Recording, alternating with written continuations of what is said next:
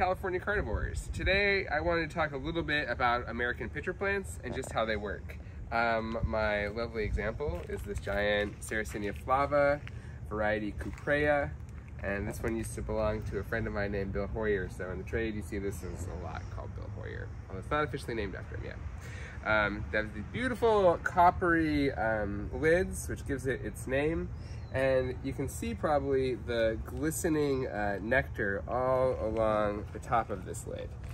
So this lid acts as a rain lid to keep the rainwater out of the pitchers, but it's also a really convenient landing pad for flies and yellow jackets and other potential prey. Back here you can see there's a fly working the nectar right there, and there's another one there. After the flies eat the nectar for about 30 seconds, they'll usually become drugged from the nectar. It actually intoxicates their prey before it catches them, which is really cool. So we'll see how this fly is doing. You can see he's not too afraid of me. And I keep moving, keep moving, keep moving, keep moving, and he's not going anywhere. Normal flies would have flown away a long time ago. Probably didn't touch him. Oh, I did touch him. And then he'll just keep eating the nectar, eating the nectar, eating the nectar. He's right back where he started from. Again, here he is. Oh, and he'll come right back.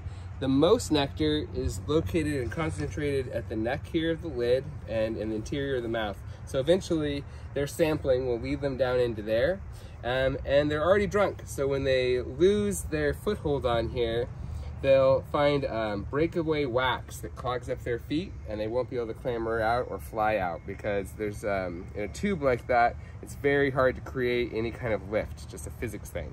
So once they're inside, there's no getting out. And even a big plant like this will fill up all the way with yellow jackets, flies, moths, other annoying insects that are drawn to sweet drugging nectar.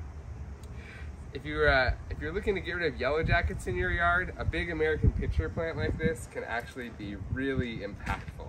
Mostly we tell people to grow carnivorous plants because they're beautiful, but in that particular case, you really will get rid of a lot of yellow jackets with a plant like this. Of course, a plant like this is also 30 years old, so you better start today. Anyways, that's how American pitcher plants work. Hope you guys had as much fun learning about them as I did telling you about them.